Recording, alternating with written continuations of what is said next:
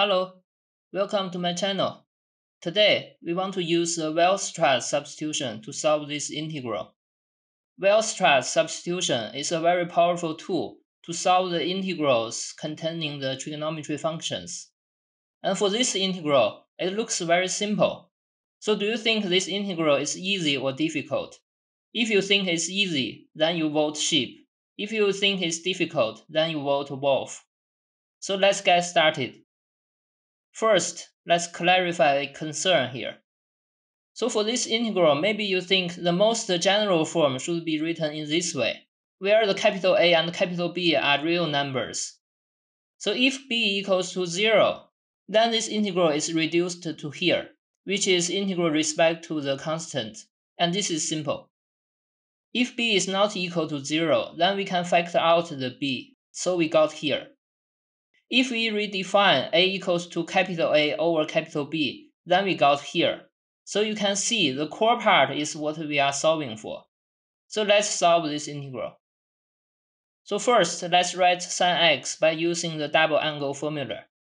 Note for the number 1 in the denominator. It looks trivial, but we use the identity to write it as cosine square plus sine square. And then we just divide the cosine square on both numerator and denominator. So we got here.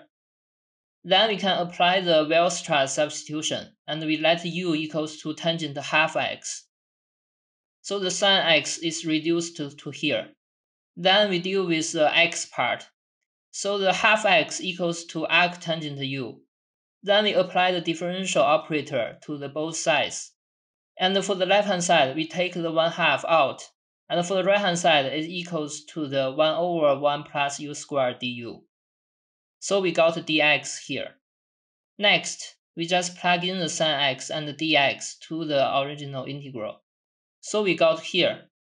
Then we simplify the product of these two fractions, and we got here. Next, we need to discuss the a here. So for case 1, this is a simple case where the a equal to 0. And then this integral is simplified to this form. We cancel the number 2, so we got the integral respect to the 1 over u. So the result is natural log u plus c. And then we replace the u by the tangent half x. So here is the answer for the case 1 when a equals to 0. So far, this integral is simple, so it's a sheep. Next, let's see what happens when a is not equal to 0. Then we can take the a out of the integral sign, so we got here. Next, we add the 1 over a square and subtract the 1 over square. So for these three terms, we can complete the square. So we got here. And note for this term colored in red, we need to discuss the sign for this term. And for the different sign, for example positive or negative, the result will be completely different. And for the sign of this term, we have three cases need to discuss. So this term can be less than 0, equal to 0, or greater than 0. So let's start from the simple case, which is equal to 0. So when this term equals to 0, it's equivalent to say the a equals to plus or minus 1. So this red term vanishes, and we got here. Then we rewrite it into the power of negative 2. So we can integrate it, then we got here. Next, we write it into the fraction form, so we can simplify it. And we got here. And finally, we plug in the u equals to tangent half x. So here is the answer for case 2, when a equals to plus or minus 1.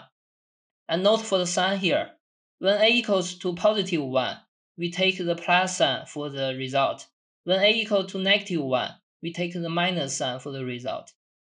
So case 2 is a little bit complicated than case 1. So I call this integral sheep-like. Next, let's look at the case 3, when this red term is greater than 0. And this is equivalent to say the absolute value of a is greater than 1. So we define the capital H equals to the square root of this red term. And we define u plus 1 over a equals to h times theta. So we plug them back into this integral, and we got here. And note that the first term, u plus 1 over a square, is converted to the h squared theta squared, and the right term is converted to the h squared. So we simplify it, and then we got here. This is a simple integral. It's just equal to the arctangent theta. Next, we plug in the theta. So we got here. And then we simplify the component inside the arctangent function. So we got here. And note for the term AH, which is colored in green. Because the capital H is equal to the square root of this red term, so we multiply the A on both sides. So we got AH equals to square root A squared minus 1. So we can replace the AH by the square root A squared minus 1. So we got here. And finally, we replace U by the tangent half x. So we got the answer for case 3. So the case 3 is much more complicated than case 1 and case 2. So I call it wolf-like. And finally, let's look at the case 4, when the right term is less than 0.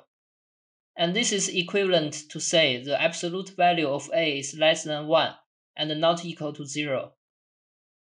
In this case, we rewrite the red term into the green term by switch these two terms, and then we put the negative sign in front. And then we define the k equals to the square root of this green term. And note that the green term is greater than 0. And we let u plus 1 over a equals to t, so du equals to dt. Then we plug them back into the integral, so we got this very simple form. And then we just factorize it.